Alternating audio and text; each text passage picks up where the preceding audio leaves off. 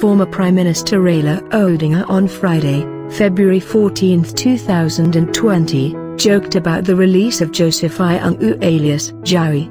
Speaking in Miranda High School during the school's 100th anniversary celebrations, Odinga made a light moment out of Iungu's release in relation to what netizens were saying. The release on bail coincided with the former Prime Minister's chant "Jowie, Jowie, Jowie" during the burial ceremony of the late former President Daniel Moi. Raila, however, denied having any involvement in Jowie's release and dismissed the occurrences as a mere coincidence. Kenyans online were quick to notice the coincidence and had a lot to say about the two incidents. Thomas, Raila is a true enigma.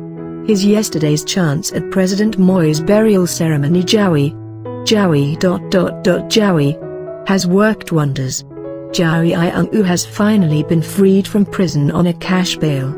Hazel Mutai, Joseph Iungu aka Jowie, released on KSH 2 meters cash bail. Justice Wakaga says there's no reason to still keep him in custody. So Raila Odinga called Jowie thrice warranting his release and Nababakuli. Artham Bugua, just yesterday, when I heard Raila chanting "Jowie, Jowie, Jowie" it never crossed my mind that he could have been referring to Jowie Iungu's cash bail.